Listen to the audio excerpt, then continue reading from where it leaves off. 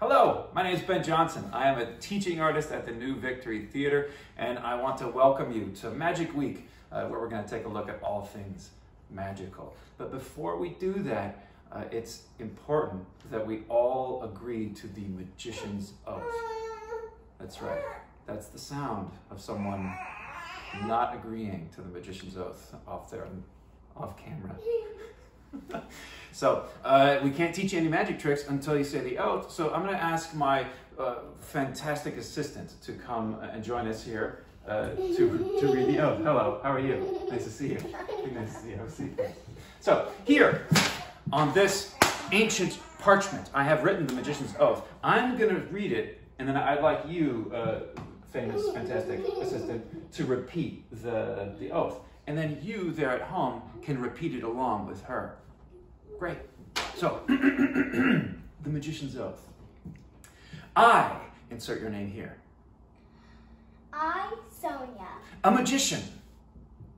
A magician. Do officially, solemnly, and with the utmost seriousness. Do officially, solemnly, and with the utmost seriousness. Stand by the magician's oath. Stand by the magician's oath. Number 1, I promise. I promise. Never to reveal. Never to reveal. The secret of any magic trick. The secret of any magic trick. To a non-magician. To a non-magician. Number 2, I promise. I promise. Never to perform. Never to perform. Any magic trick. Any magic trick. For a non-magician. For a non-magician. Without first practicing it. Without first practicing it. Until I can maintain the illusion of the trick.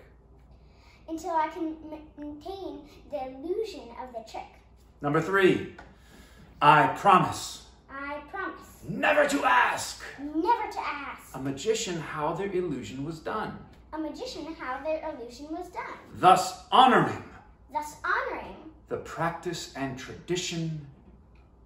The practice and tradition. Of the art form.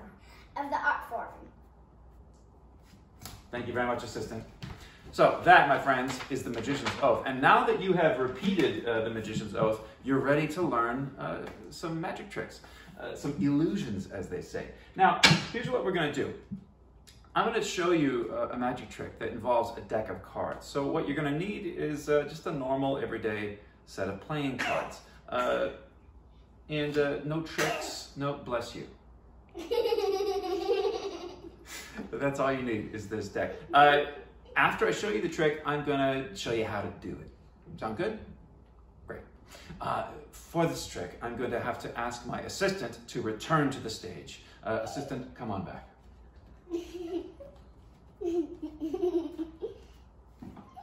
You seem different from before. All right, assistant. This is the giggly assistant. So, as you can see, assistant and also everyone there at home, this is a normal deck of playing cards. There's no tricks here. What we're going to do is, I'm going to take this deck and I'm going to fan through it like this. And when we get to the card that you want to be yours, you're going to say, stop! And I'm going to stop. And I'm going to give you that card. Got it? Okay. So first step is I'm going to fan through the cards. And you're going to say stop when you want me to stop. All right? Stop. That one? That's the one you want. Okay. Take your card. Don't show it to me. Take a look at it. And now go show it to the camera so that they can see it at home. You might have to back up a little bit. Great.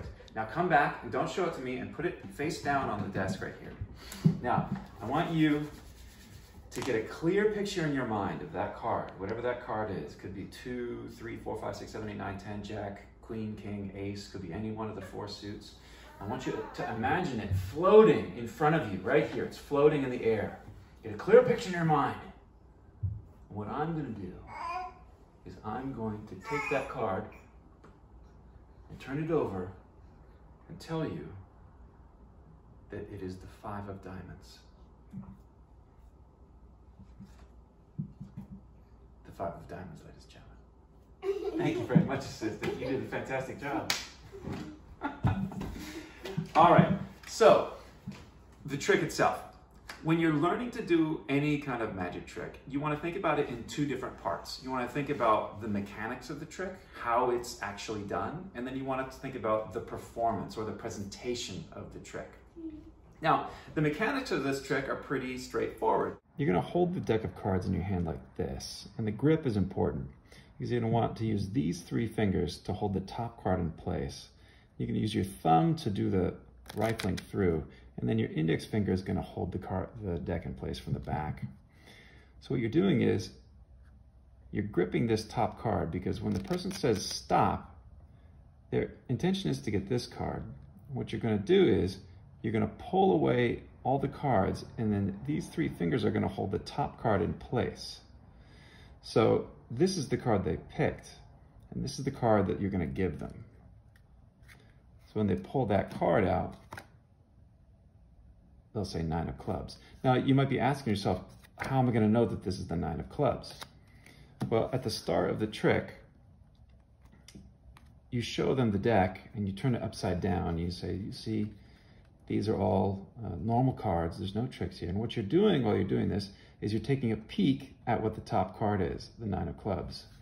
So that now I know this is the 9 of clubs. I get my grip in place, rifle through, they say stop, and then I hand them the 9 of clubs. That's the mechanics of the trick. Now, the presentation of the trick is just about all the stuff that you put around the mechanics, right? So it's the things that you say before the trick and during the trick and after the trick. Any sort of embellishment that you put that sort of creates a world around the trick. So, for example, one thing that I did after my fantastic assistant pulled the card, thank you very much, is that I asked her to imagine the card floating in the air right in front of her. And then I grabbed the imaginary card out of the air and I turned the imaginary card over and I pretended to read it. And in my mind, I already know what the card is.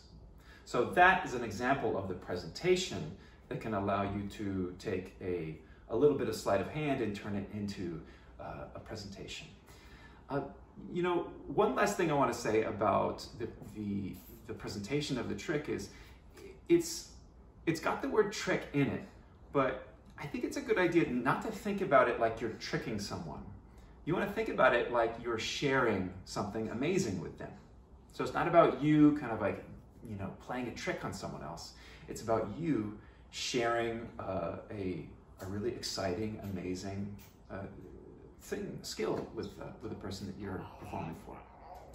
So we hope that you guys really enjoy Magic Week, and hope you guys do a whole lot of great illusions for your family and your friends. See ya.